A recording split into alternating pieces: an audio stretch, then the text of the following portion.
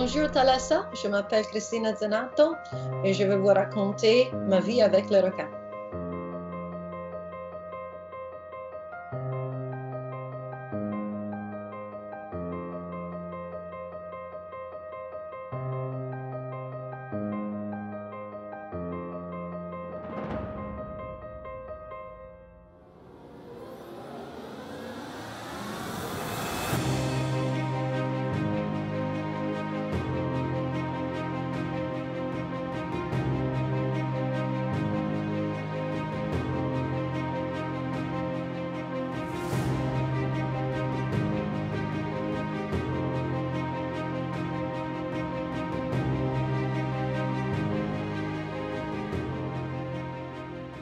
When I see them and I see they suffer, I want to stop them from suffering. And so that's where the idea of trying to remove the hooks that they showed up with started.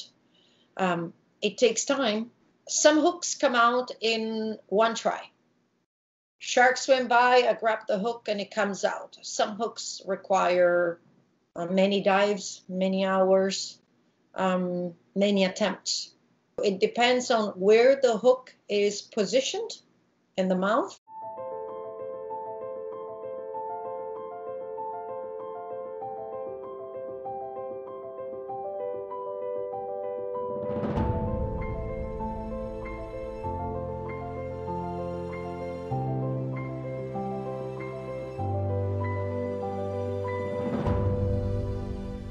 Their jaw is really swollen, and also the wire that comes out of the hooks, some hooks have still the wire, rubs against their skin and creates like huge skin infections. Some sharks don't eat, so they try to eat, and when they try to eat, they actually let the food fall out of their mouth. Circular hook. These are designed to not be swallowed by a shark, but these are very hard to remove. But with sharks, their skin is really tough. And so this part here, the little barb, that is what remains stuck. They can't open and close correctly.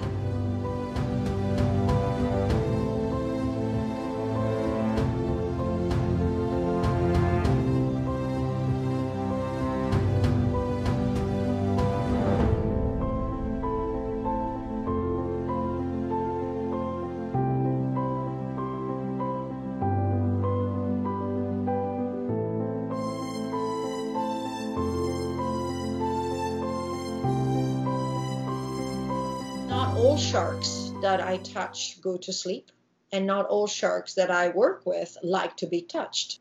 At the end of the day, I do believe it's the right combination of the right person with the right shark at the right time. So also, like, the environment affects the sharks and their behavior.